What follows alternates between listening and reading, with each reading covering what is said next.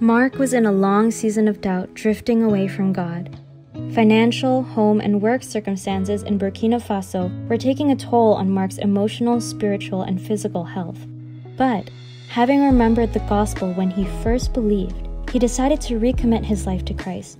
He searched for resources online to help grow his faith and came across our Issues I Face site in French, where he was able to write in for help. Ben, our mentor in Quebec, responded, and through many exchanged messages, Ben journeyed with Mark through his questions and prayed for him. Mark wanted to understand what it really meant to live for Jesus, so Ben shared about the Holy Spirit's role and invited Mark to study and pray through Ephesians. Over time, Mark felt renewed in his trust for God. He was ready to live the life God was calling him to. Mark's focus shifted away from his troubles, and he began serving in this church's hospital ministry. Visiting the sick, offering them prayer, and sharing the gospel developed in Mark a joy of working with and for the Lord. He even began training others in his church to join him and often asked Ben to pray specifically for this ministry.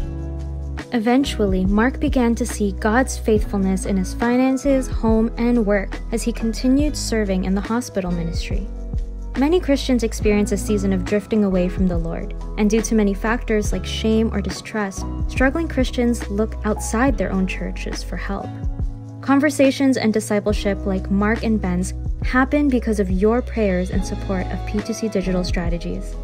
The world is online, and we help people know Jesus, one conversation at a time.